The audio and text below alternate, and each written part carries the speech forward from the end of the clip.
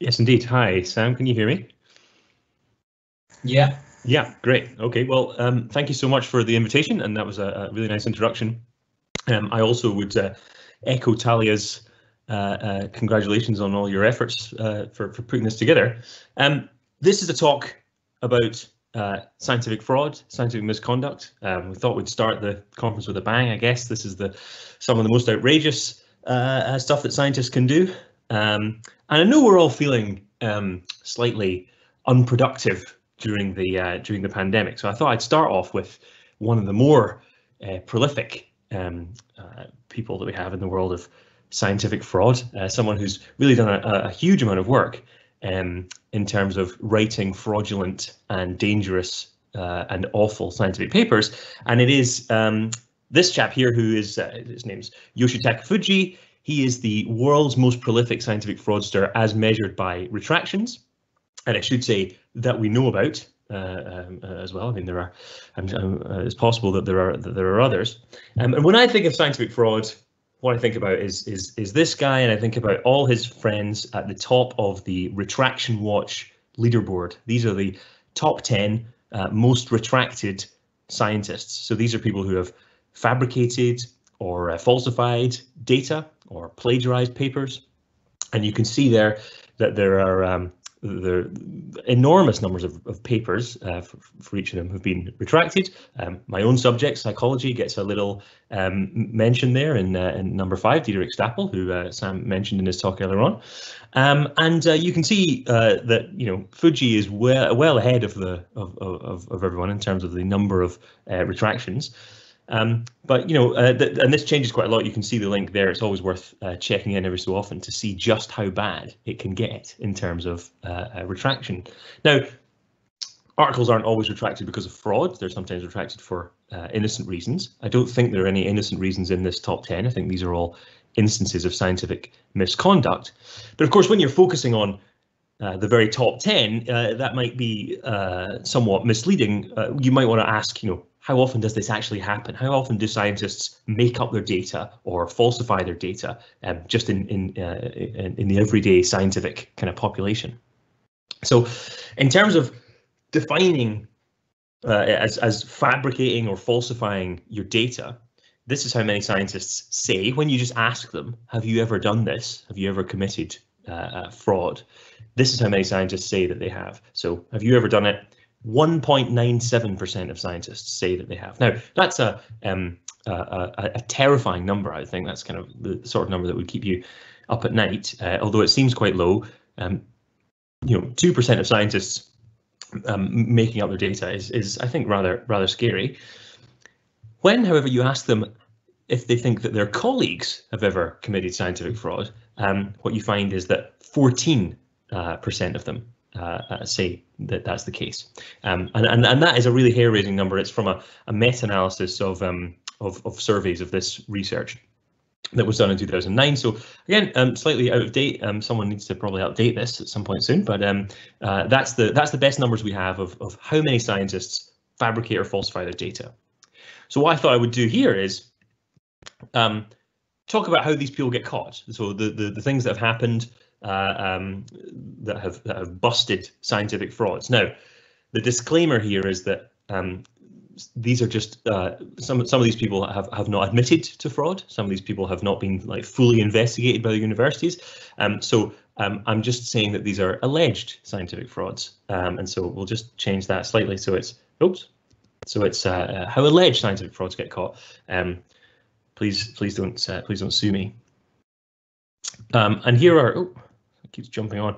So here are some of the main reasons that alleged scientific frauds get caught, or people committing scientific misconduct get caught out. One of them is that they make absurd and unrealistic claims. One of them is that they have data that turns out to be impossible or extremely improbable. Some of them have their fraud hidden in plain sight. And some of them, it's the sheer audacity of the fraud, the sheer high profile of the fraud that they commit that gets them caught. So the first one is one that's close to home. This is something which has been investigated by my own university, King's College London, very recently. This is the story of Hans Eysenck and Ronald Grossarth-Maticek. Now, Hans Eysenck was, in the 90s, the most, or I think across the whole 20th century, he was the one of the very most cited psychologists. Certainly in the 90s, he was the most cited living psychologist. I think only Freud and Piaget were more cited than Hans Eysenck was. So he did all sorts of work on, well, a huge range of things, but the thing we're going to be focusing on here is personality. He started in the 1980s working with Ronald Grossarth-Maticek, who's a psychotherapist, on a range of different papers that claimed that you could predict whether someone was going to die of a fatal disease like heart disease or cancer from their personality. And they developed personality questionnaires that could apparently differentiate the different types of people. So the heart disease prone personality, the cancer prone personality, the healthy personality, and so on.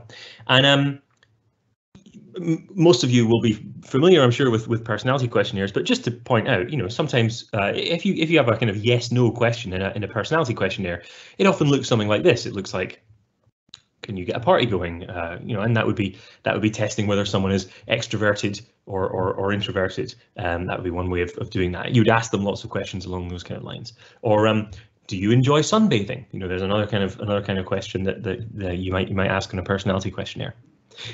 The personality questionnaires that were asked on the questionnaire by Eysenck and Grossarth-Maticek were not like this. Here is an example item of a personality questionnaire, from their personality questionnaire. So this is one of the questions, and this is a yes/no response. You have to give a yes/no response to the following question.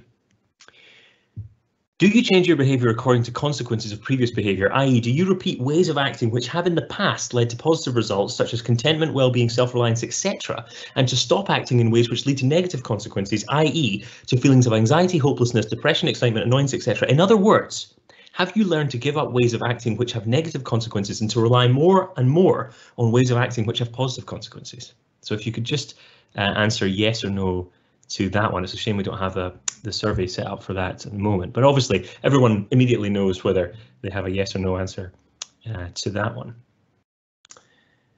Obviously, what I'm trying to point out is that it would seem somewhat unlikely if this question was specific enough to make a good prediction of whether someone was going to die of a particular disease, right?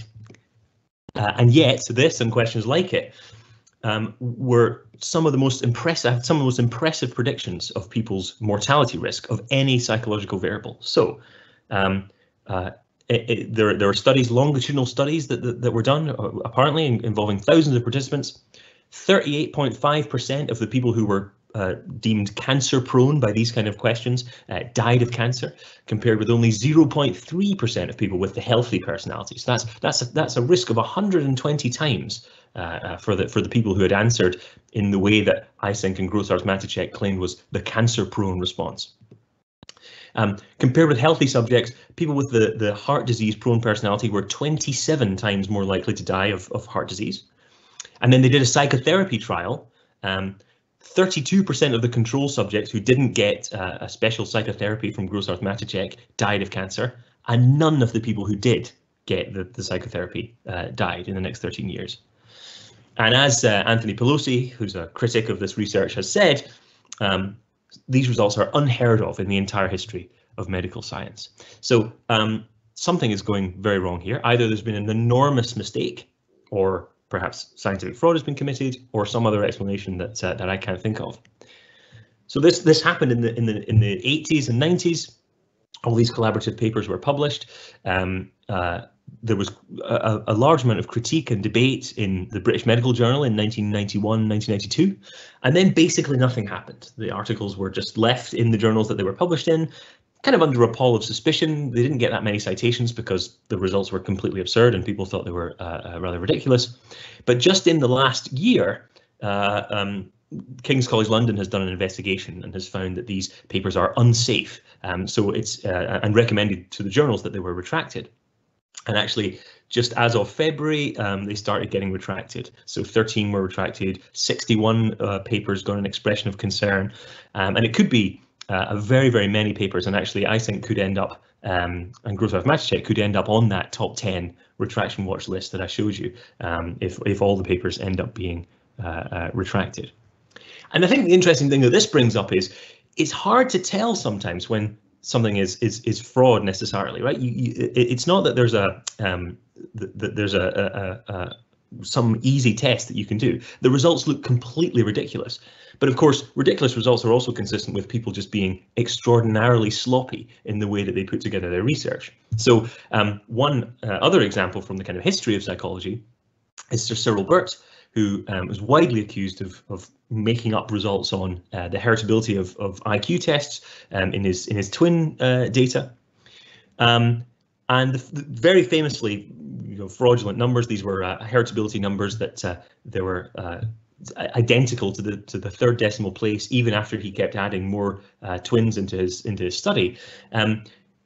There's a decent explanation that was actually just a muddle. It was just sloppiness that explained those particular numbers. Although there are other numbers in other bits of Cyril Burt's work that are much more likely to be actually fraudulent.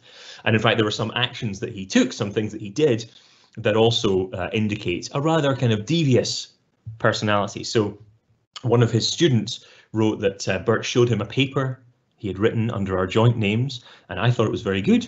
I was rather surprised when it finally appeared in the British Journal of Educational Psychology, and that, by the way, is a journal that Burt was the editor of, in 1939, with only my name at the top, and with many changes in the text praising Cyril Burt. Now, I don't think that sounds like someone who has a great deal of scientific integrity.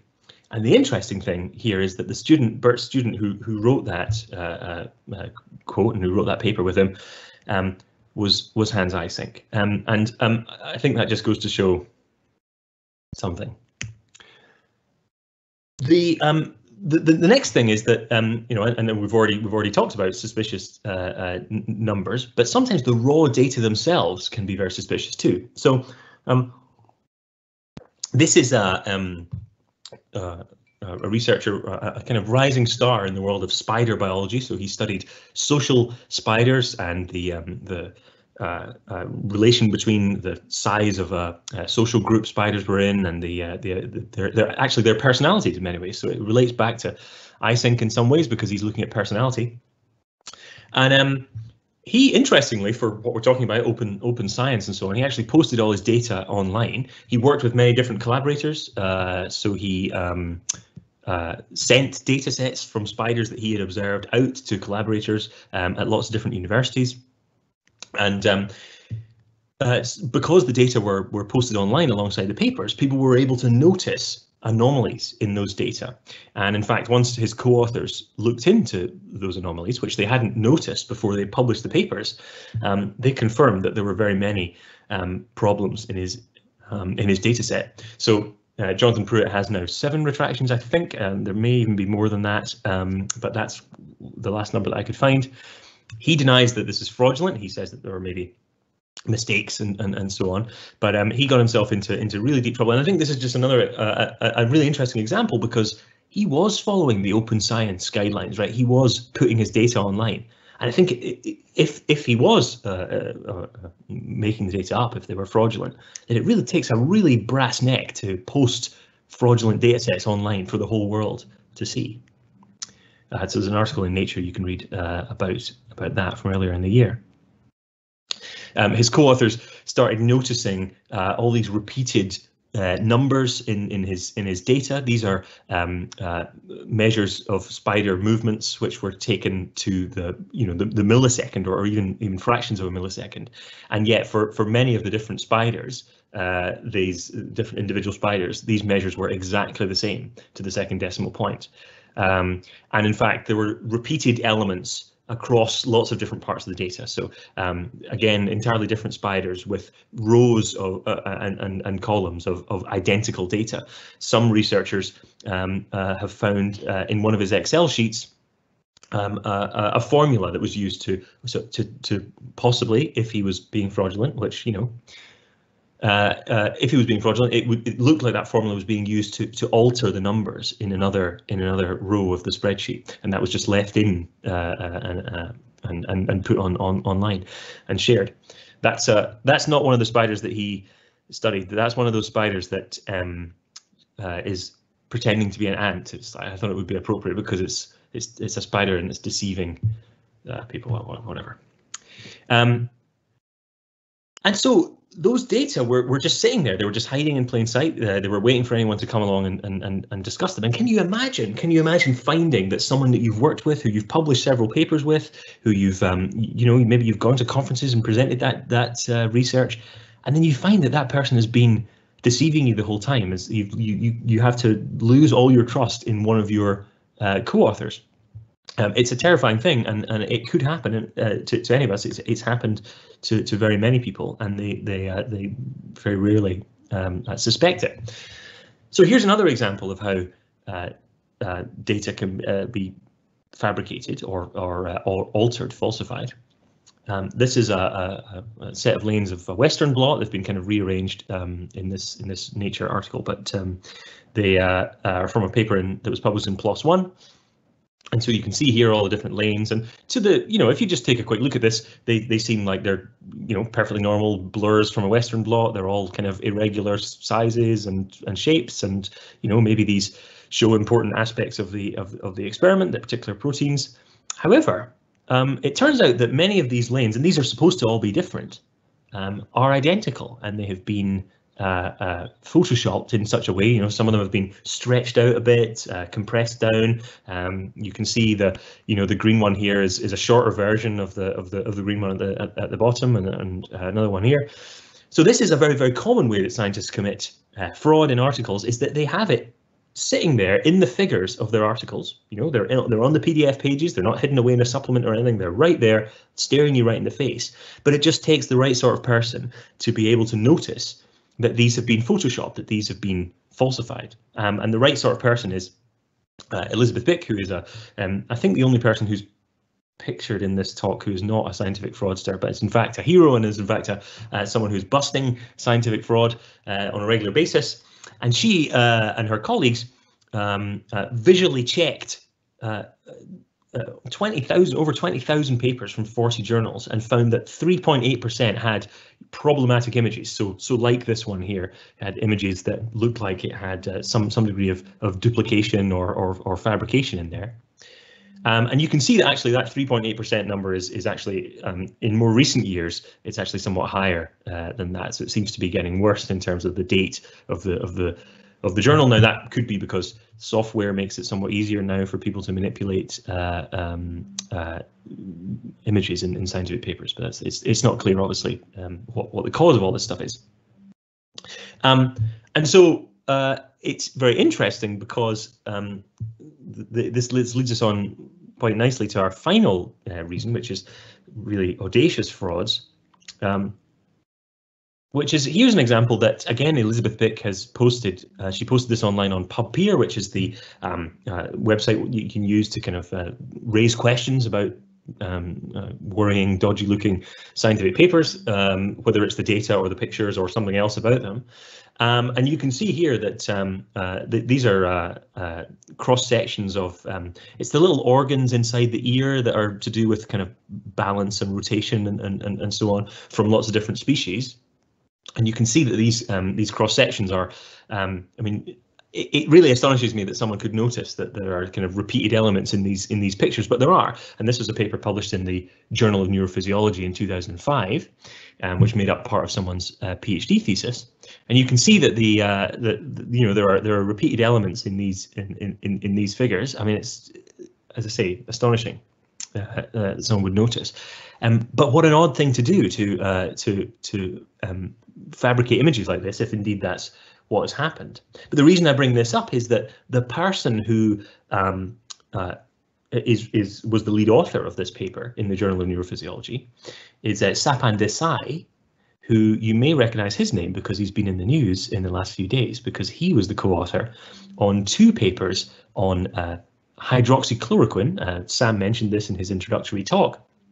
Hydroxychloroquine, these were observational trials where they showed that hydroxychloroquine, not only was it ineffective in preventing death from COVID-19, but it was actually dangerous. It actually had side effects. It caused some side effects that actually caused a higher degree of death. So that Lancet paper, which is the top one there, actually caused the World Health Organization to suspend several of its trials into whether hydroxychloroquine worked. Now, this was so Sapan Desai is the head of a small research company called Surgisphere, and they apparently had access to these large data sets of patient data from lots of different countries, and they shared them with some researchers. So the other researchers from the Brigham and Women's Hospital, which is part of Harvard University. So some of the top researchers in the world. These are the top 2 medical journals in the world, the Lancet and the New England Journal of Medicine. And of course, you know where this is going. In the past week, or maybe just over a week, both of these articles have been retracted because people noticed problems with the data, issues with Surgisphere itself, and Desai would not share the raw data with the co-authors that had published the studies with him. So he gave them data which it seemed very odd that he would have access to it. Surgisphere is a tiny company, and yet they had thousands and thousands of patients' data with no kind of paper trail as to where that data came from. And also there were some anomalies in the data. So for instance, they reported more deaths due to COVID in their data set than had been recorded by the government in Australia, for instance. So I think they had 7 or 8 more deaths in their data set than actually existed in reality. Something had gone very wrong. Could it be that this is fraudulent? It's impossible to say at the moment, and we need a kind of proper investigation into it, and people are investigating. Part of the investigation is why the dodgy figure from Desai's PhD thesis and his paper was discovered, but we still don't know exactly what happened there in terms of the the provenance of these data. But imagine what an absolute disastrous situation this is. Not only did the WHO halt their trials, and it's actually caused a material change in the way that they're looking at the data, but also it hands ammunition to people who were supporting the use of hydroxychloroquine, which is unproven for COVID-19 at the moment. There's no evidence either way, really. It hands ammunition to those people to say, look, there's a concerted effort to try and do down hydroxychloroquine and say it's bad. And you know what? Having looked at these papers, it's impossible to say that that's not the case. So there's a case where scientific misconduct, and I would say that it is misconduct to not share your data with your co-authors, and it may even be bordering on misconduct to not look at the data. You may have noticed they had to ask him for the data after they had published the paper. What a strange situation to be in, to publish a hugely important analysis of data and not having looked at any of those data yourself. So I think what we can conclude from all this is here's some tips on how to commit scientific fraud and avoid being caught. The first thing is that keep your claims fairly circumspect. There's no point in making large, absurd claims that you can tell whether a person is going to die of cancer to some extremely high probability, or save them from getting cancer just using your psychotherapy course and your personality questionnaire. Don't make it too obvious in the data set that you've fabricated it. Real data sets look quite messy a lot of the time, and the reason that so many frauds get caught when the data are shared is that it's very obvious that the data are too maybe they just look a little bit too pristine to be real. Hiding fraud in plain sight is a terrible idea as well, especially when there are people like Elizabeth Bick around who might catch your repeated element in your data set. Sorry, in your image, I should say. And committing fraud for a hot button issue, especially like COVID-19 is right now, or putting it in a high impact journal like the New England Journal of Medicine or the Lancet, seems like quite a bad idea as well, because you get all the extra scrutiny. A lot of the most famous fraud cases are from articles published in Nature, Science, places like that, where the world is watching, the world is looking at these claims, and giving them the scrutiny that they deserve. A really scary thought obviously I'm being slightly tongue-in-cheek in saying that this is how to commit fraud and not get caught, but a scary thought is that there are almost undoubtedly lots of fraudsters out there who have followed the rules on this slide and are flying under the radar, may never get caught, have published articles in journals which look realistic enough, make claims that are interesting enough to get published, but not too exciting or flamboyant, and just are sitting there in our scientific literature, polluting our literature, and we will never find out. And that's another thought to keep you up at night. So the question is, I mean, we're going to be seeing lots of detail later today as to the reasons that scientific problems arise. But one set of reasons why fraud in particular keeps happening. I mean, James Heathers, the meta scientist and neurophysiologist, had an article in The Guardian last week talking about how peer reviewers aren't expected to pick up on fraud. It's not the case that peer reviewers are told to go into the individual data themselves and find, oh, that those two cells look identical, like that spider data set I showed you. That's not expected, and in fact it's not possible in a lot of cases because scientists don't share their data with each other while undergoing peer review. So the peer review process, which we view as this kind of bulwark against incorrect claims and so on, may not be in practice. When you commit fraud, you have full control over your results. You can make your results precisely the sort of thing that you think the reviewers and the editors at the journal want. So you're making a data set that looks exactly right, and also what your co-authors want too. You're making a data set that looks exactly right for the journal. So you have full control. It's not like the messy world of real data. As you've seen, many publications, worldwide fame, sometimes monetary rewards as well, await people who commit successful fraud and have their articles accepted, their fraudulent articles accepted in some of the world's biggest journals. And it often, again, as we've seen in this talk, can take years and sometimes decades for any detection of the fraud to happen, any punishment, any retractions of the articles.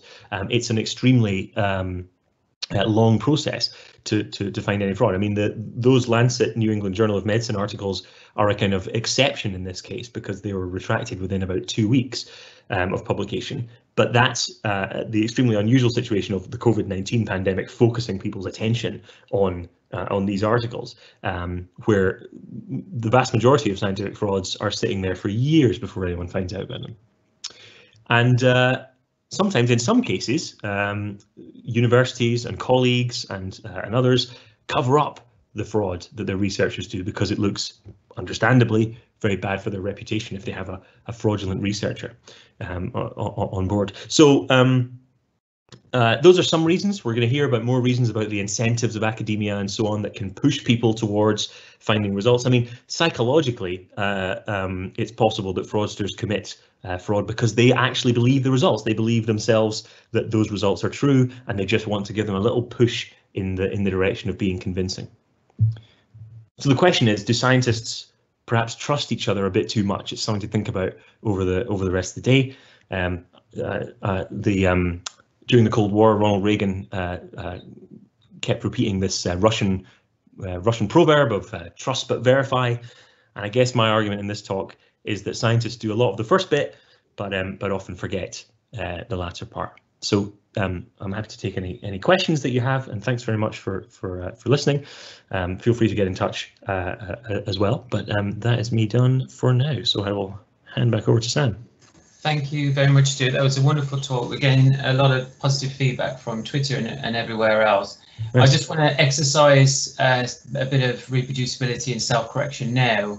Roger Gina Sorola has informed me that Ioannidis did not mathematically demonstrate that most published research is untrue, despite the claim in his title. To reach that conclusion, you need to presume that most tested hypotheses have highly improbable priors. So I just wanted to clarify and avoid any confusion there.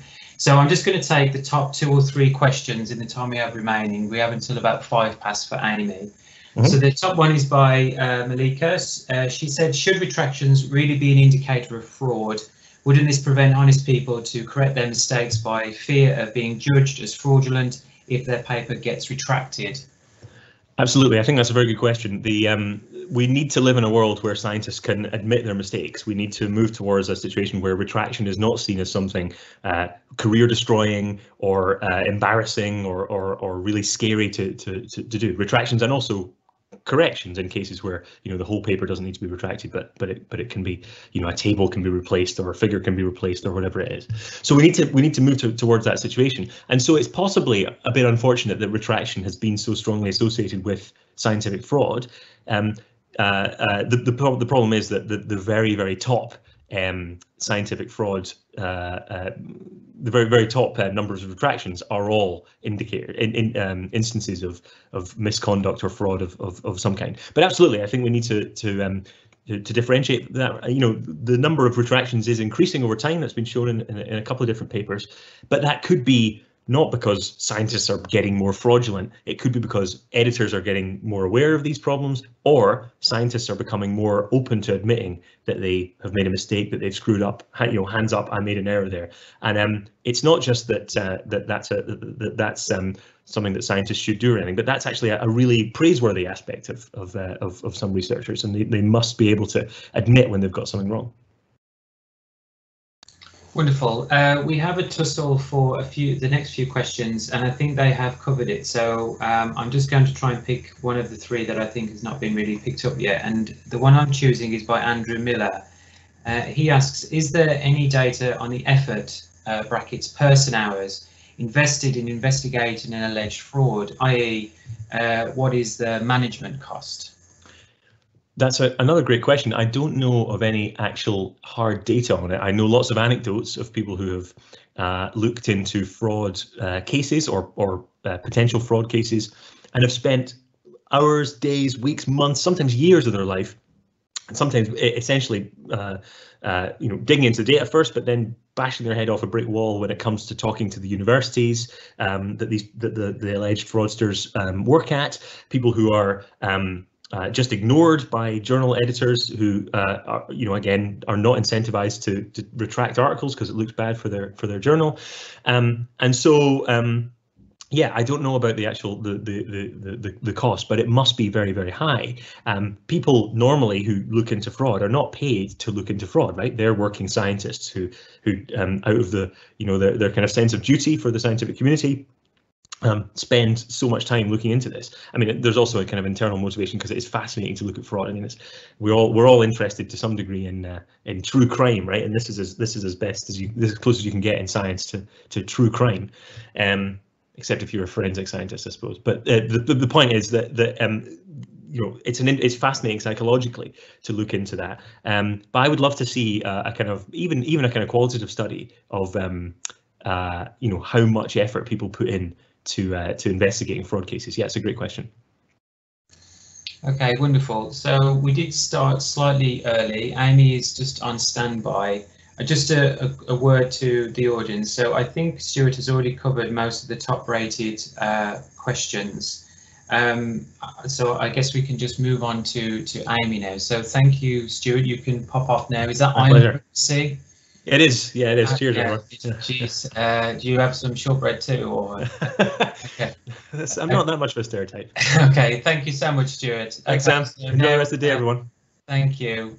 Okay, so Amy, I'll hand the keys over to you. So you've got a few minutes extra time. So not slightly less pressure. So I'll hand it over to you. Thank you so much for coming today.